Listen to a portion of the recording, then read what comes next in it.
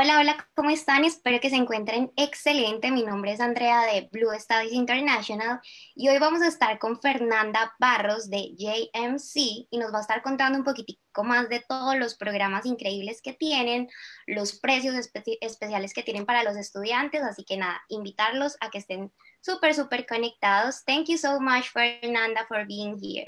Not a problem, not a problem. Thank you, Andrea, for the introduction, and thank you everyone who is attending today.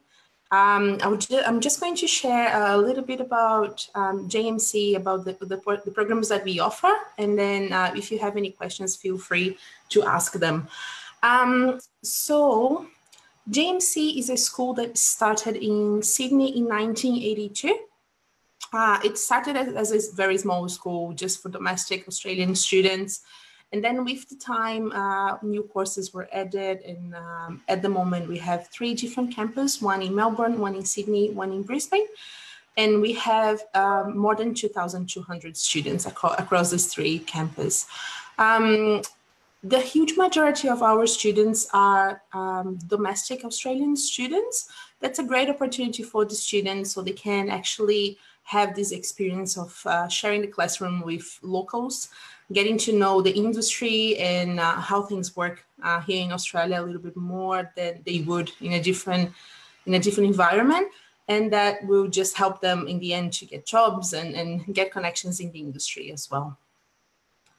One thing that I forgot to mention, majority of our students, international students, are from Indonesia, Malaysia, and then we have a few students from Korea, Sweden, Norway, and then we have South American, Latin American students as well, so Colombian and Brazilian students after that. So it's a good mix. It's, as I said, just a great opportunity to merge with students from different places.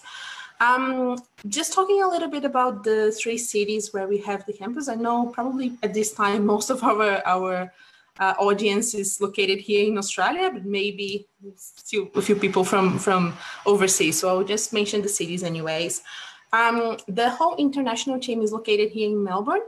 That's where I am right now as well. Melbourne is located more towards the south of the country, a bit colder weather, not so great compared to other places, but it is. It was just mentioned that it was one of the most livable cities in the world for 7 years in a row. It's also the home of major sports events and just cultural events as well. So many concerts and so many things come to Melbourne. So yeah, just an amazing place to be. We have our Sydney campus as well. Sydney is probably one of the most well-known cities in Australia. We have big cities and beaches and nature just close by as well. Great opportunity for work and to create connections as well, a little warmer compared to Melbourne. And we finally have Brisbane. Brisbane is located in the northeast of the country. So it is a lot warmer during the whole year. So if that's what you're looking for, then that's the place to be. All the 3 campuses are located in very cultural and very traditional areas for events and for cultural activities as well. So it's also a good chance for the students just to observe that environment a little bit more. And plus, the campuses are very close to the city center, so the CBDs. So it's walking distance or just a short public transport ride. You can see some of the pictures from our campus over there. So we do have computer labs with all the equipment and the software the students will need to use during the course. So students don't need to buy any license to do their activities and projects, unless, of course, they want to, but we do have that on campus, and we offer that to the students. The picture of the studio where people are playing over there in the top, it's one of our recording studios, so students have the opportunity, especially music students, they have opportunity to use that. That is connected to one of the mixing tables from our audio engineering course. So students can actually record that as well. And sometimes we do a little bit of a mix with also the students from film and television, so they can do video clips and things like that. So lots of interaction between the departments, which is always a good idea and always interesting for the students. The building that you see in the bottom is our Sydney campus. It is huge, and we have lots of free areas for the students as well to enjoy and to study. The top left picture is one of the mixing tables that I mentioned before. This is actually the one that students, the audio students, really want to get to, because that's the most technology advanced that we have, and possibly one of the most technology advanced in the industry. And you have a few other pictures there from our film and television, the studio, and our animation and design departments as well. Just talking a little bit about the programs that we offer. So we have bachelor's and diplomas in all these colorful areas you can see over there. So the diploma is the 2 first trimesters of the bachelor. So students, if the students want to do a shorter course, about 8 or 9 months duration, that's probably a best option. But for those students who want to do a longer course, we have the bachelor, the full degree. So we have the audio engineering sound production course. So that's, as I mentioned before, this is all about recording sound, especially being on studio, making sure the music or whatever they are recording sound great, and how to mix sounds as well, and these kind of things. We have contemporary music performance. So this course is for those students who really want to be recording artists. They want to be on stage. They want to record their music. So that's a very complete course. Students choose what kind of instrument they're going to focus their studies on. So if they are singers, so their instrument is the voice. If they play a guitar or a piano or anything else, that's probably the instrument they are going to focus their studies on. But during the course, they also have the opportunity to improve their skills, the skills that are not super strong. So let's say if I play an instrument, but I'm not a great singer, I have the opportunity to develop my singing skills as well. It's just all about making sure the students are a more complete singer or performer in the end of the course. We do have a course for those who not necessarily want to be on stage, but they might be if they want to, if they are singers or musicians, but they want to improve their songwriting skills, or for those who purely just want to write songs, we have the songwriting course as well. We do have an entertainment business management course. So that's all about how to manage other people's careers and how to be behind the scenes, organizing events, festivals, and this kind of stuff. We have a few courses that are more towards design. So we have animation, game design, and digital design. And we finally have the film and television course. So if you are probably thinking about doing cinema, film and television, that will be the closest course that you can get out of those. We also have a certificate 3 in screen media and a master of creative industries. I'll mention a little bit about them in a minute. So for the diplomas and for the bachelors, so we have 3 intakes per year, February, June, and September. And the students, for the bachelor, the students can choose between 2 different options. So they can do a 2-year program or a 3-year program. The content of the program itself is exactly the same. So they are going to learn the same units and the same content, doesn't matter which duration they choose. The main difference is for the 2-year program, students only have short breaks in between the terms or the trimesters.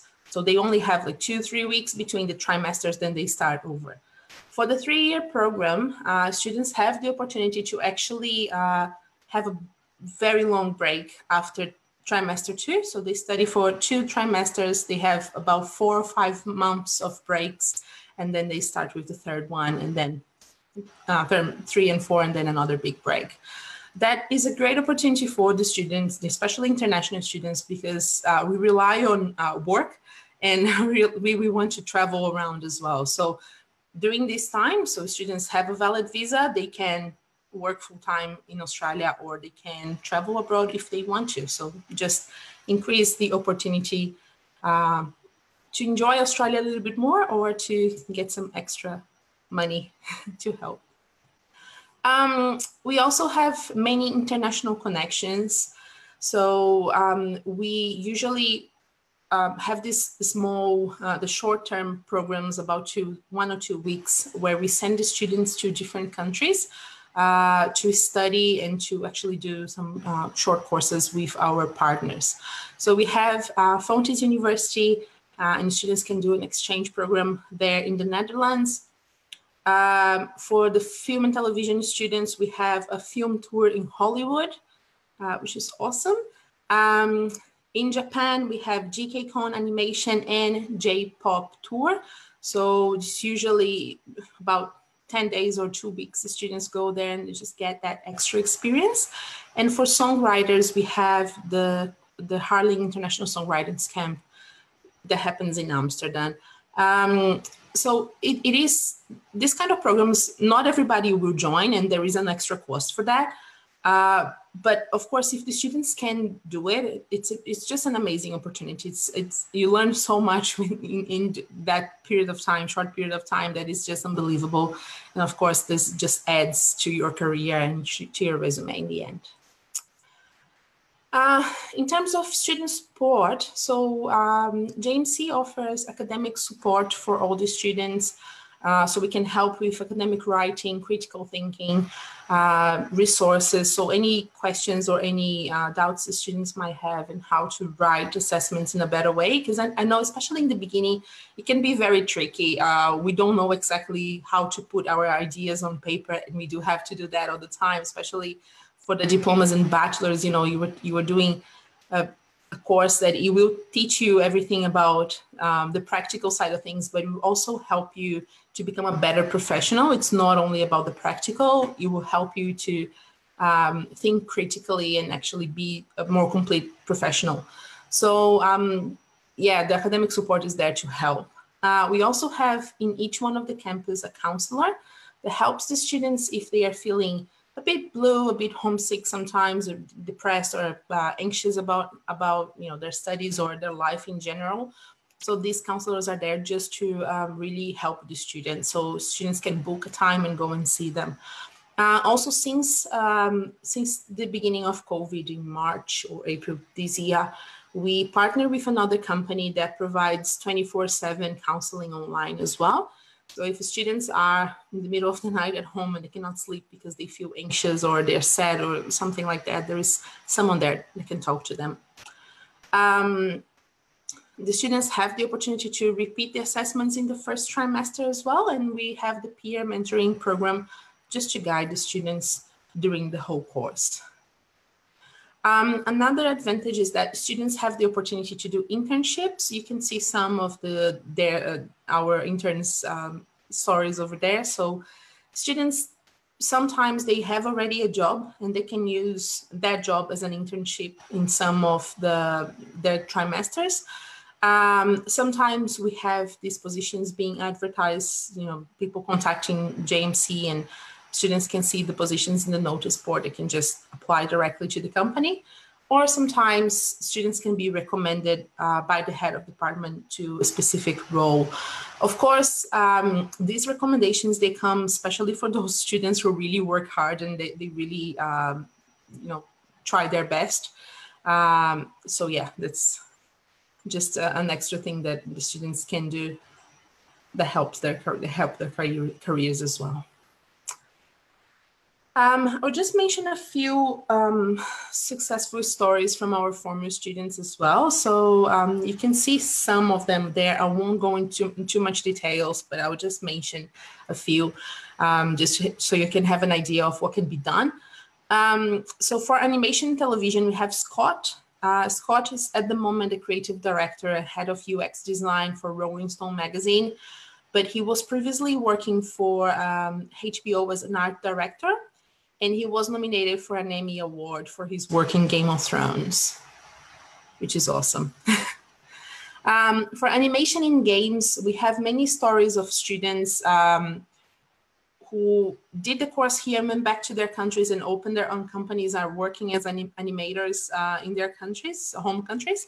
And we have people who are still in Australia and doing other things in Australia, working as well. So we have, for example, Sahan, he's a developer. He did he does the electronic art games for companies behind Battlefield and FIFA World Cup.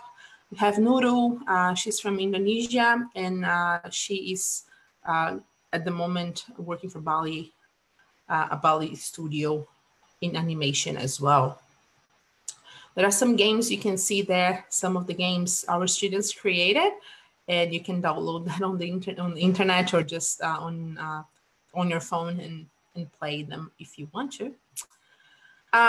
For audio stories, same thing, similar thing to animation. We have a few people like Jason who finished the course, went back to his home country, which is Malaysia, and he opened his own audio company.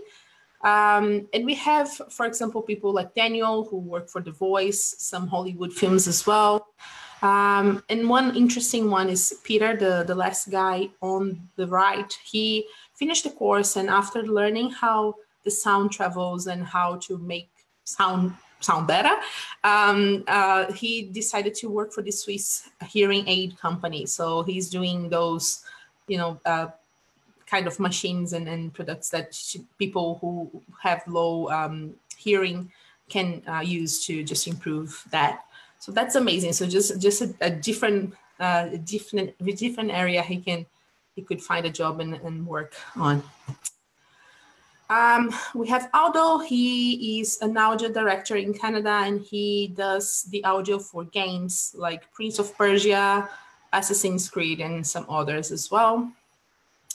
For film and television, we have Charles, who he's the head of creative for Soho and Showcase, and he did the sports broadcasts for London Olympic Games and Brazil FIFA World Cup for Foxtel.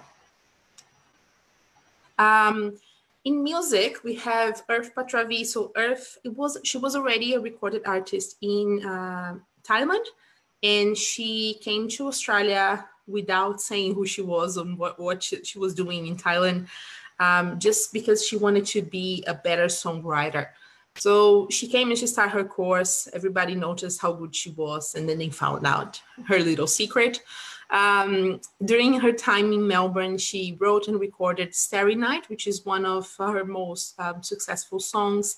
She's back to Thailand right now, and she's the face of Apple Music right there. A few other stories. So we have Jenny, who signed with Universal. We have Jazz and Matt, who signed with Sony Music and are very, very well-known in Sydney. And some other international students like Aniket. He came with half of his band from India, and now he's doing tours in India and in different other different places. For entertainment business management, we have Henrietta. So that's a successful story, not only for the course, but also for internships. Henrietta, she started doing an internship when she was studying with us for digital music. And when she finished the course, she was invited to open their branch in Stockholm. So she went to Stockholm to open digital music over there, and she's still the manager there. A few other stories. We have Jason, for example, the third guy over there. He works for the talent management agency from Madonna. And just nothing much. Well, for entry requirements for all the undergraduate courses, the diploma and the bachelor's, the students need to be at least 18 years old to join. They have to have the completion of high school certificate, which is equivalent to year 12 in Australia. Their English proficiency needs to be IELTS 6.0 or equivalent. If students don't have that level, but still want to join, they can do a pathway. We do have a list of schools students can do a pathway with, so they can study English in different schools and then come and join our course after that. Every single one of the students, they go through an interview with our admissions team. Don't worry too much. It's not that scary. It's just to get to know you guys a little bit more and get to know if that course that you're choosing is actually the one that you're looking for. And there are some courses, they have some specific requirements as well, which are for music performance, there is an audition live or via video. So if students are in Australia, depending on where they are, they can do a live audition. So they can come to one of our campus and perform live, play an instrument or sing. Otherwise, they can just upload a few videos of themselves singing or playing on YouTube and send us the link. For songwriting, they can do both an audition or submit a portfolio with some of the lyrics and some of their work they're working on, so we can have a look. And for animation, games, and digital design, we just want to see a portfolio. Basically, we want to see the creative mind behind the students. So we just want to see at what point the students are so we can guide them further. As I mentioned, there is a Master of Creative Industries. So with this course, it's a 2-year program, and it is for those students who are already involved in the industry. So during this course, we are not going to teach the students basic technical skills. So we're not going to teach, for example, someone who wants to focus their study in film and television, how to operate a camera. We expect the students to know that already in the masters, but we are going to get an idea from the student and develop a whole project during those 2 years. So in the beginning of the studies, in the beginning of the 2 years, students from different areas will be sitting together in the same classroom. But as the course advances, students will be split, and they're going to have mentors helping them focus in their own personal project. So for example, if a student is a musician, the project can be, for example, just doing a whole new album or recording something new. If the person is an entertainment business management, the program can be, the course can be focusing organizing a festival or concert. If it is a game designer, probably they're going to develop a game and things like that. So there will be individual one-on-one sessions so students can actually be guided on that process. For the master's, students need to have completed the bachelor degree in a relevant field. So let's say, as I mentioned before, someone who wants to focus in film and television, they need to have some previous studies in that area, or maybe they are just an accountant who plays a guitar and they want to do the bachelor. As long as they can show us, just prove this creative side and what they have been doing, we can still accept the students. The English language proficiency for that one is IELTS 6.5, no band below 6, and they will go through interviews as well. We do have a certificate 3 in screen media as well. This is a shorter course. It's only a 16-week program. This is basically for those students who want to join creative industries, but they are not quite sure what they want to do. So if they don't have any previous experience, for example, they might be able to join as long as they can show some creative ability.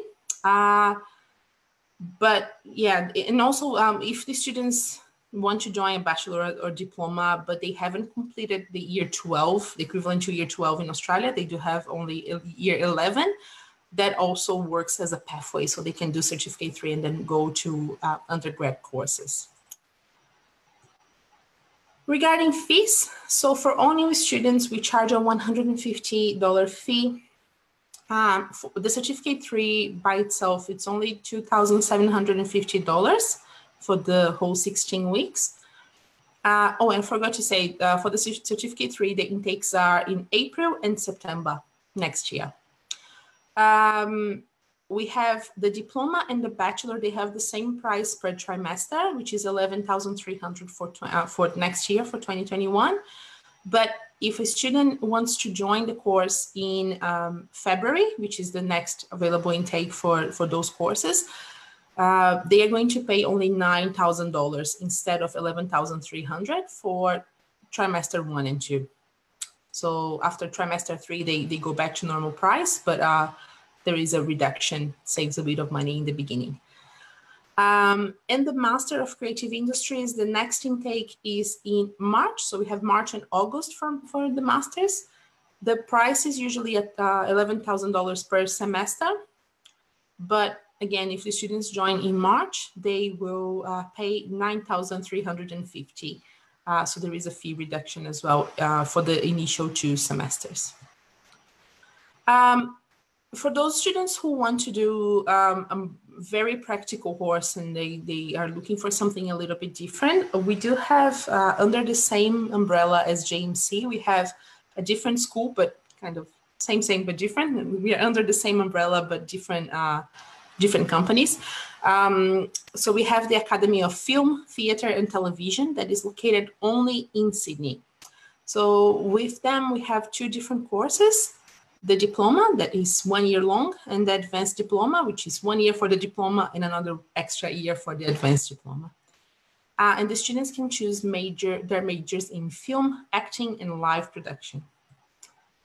The courses with AFTT are extremely practical. We do have an industry partnership with Belvoir Street Theatre in Sydney. So students do lots of presentations and assessments over there. And the students have the opportunity to actually start working from the beginning. So there's heaps of opportunities for the students to do extras with studios and different companies in Sydney. So that is advertised in the school and the students can just apply and join. The English language entry for this one is IELTS 5.5, so it's a little bit lower. And for those students who want to do a bachelor later on, they can finish the film major, the advanced diploma in film, and they can go get a pathway to go to JMC and finish the Bachelor of Film and Television with JMC. So in that case, the student only needs to do 3 trimesters with JMC later on. For AFTT, the price per semester is $8,750. So it's 2 semesters for the diploma and 4 semesters for the advanced diploma. I think that's it. Do we have any questions? I think we do. Fernanda, I love it. I think you have shared like a lot of information. I love the stories, the successful stories. It's really amazing. It shows you that when you want, you can. I love it. That's true.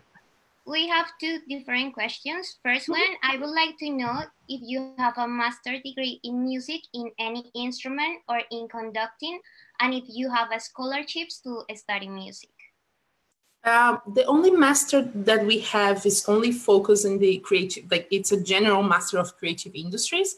But as I said, we are going to focus on the studies where the students want to study. So if it's a musician, for example, so we are going to focus that in music. So probably to develop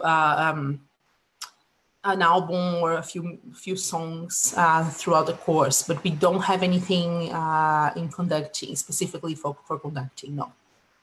Awesome. And the second one is, if they want to move from one location to another one, they can? Easy. We run exactly the same programs in 3 different campuses, so students can start in Melbourne, do 1 year in Melbourne, 1 year in Sydney, and 1 year in Brisbane. There's no issue at all. We can organize that. Awesome. So if they want to be in the cold weather 6 months here in Melbourne and after that go to Brisbane, amazing. I love it. Easy. Yeah, we can definitely organize that. Awesome. Thank you so much, Fernanda, for your time and all the information that you have given us. I don't know if we don't have more questions. Thank you so much, Fernanda. Y me gustaría invitar a los que nos están escuchando, si tienen más preguntas, a que vayan a la feria, vayan al stand, y si tienen preguntas como muy individuales, hablen con Fernanda para revisar su caso. Perfect. Thank you very much. Thank you. Thank you, guys. Bye.